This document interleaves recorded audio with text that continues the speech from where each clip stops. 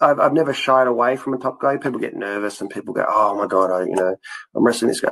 I don't get that way. I thrive on it. I start to foam from my mouth, thinking, "Okay, I'm going to have a fun, a good match, because I'm wrestling a guy that can work, and opposed to someone you're pulling teeth, it's yeah.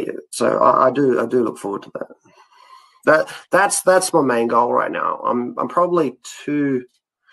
Am I too old? Am I too old to say that I can to go places? I don't know. I don't think so, man. I think it depends on gimmick. It depends on the condition you're in, which you look like you're in good shape. You got a good gimmick. I mean, there's definitely if you can put the asses in the seats, and I think that's always going to be a thing that's going to give you a draw.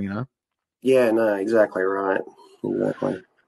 But like you mentioned as well, like how you're holding up, physically for it. But how long do you see yourself continuing to do it for? Probably as long as Terry Funk did. Pretty soon I'll be doing matches. I'll be doing a moonsault off a ladder. I'll be doing that type of stuff. I'll be using gimmicks a lot more. I'll be branding people.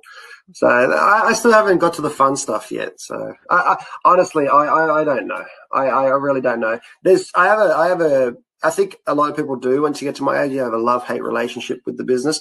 You're hooked no matter what. You know what I mean? But you have a love-hate relationships, like going back to an ex-girlfriend that it's like an ex-girlfriend. You go back, but you don't know why you go back, and then there is some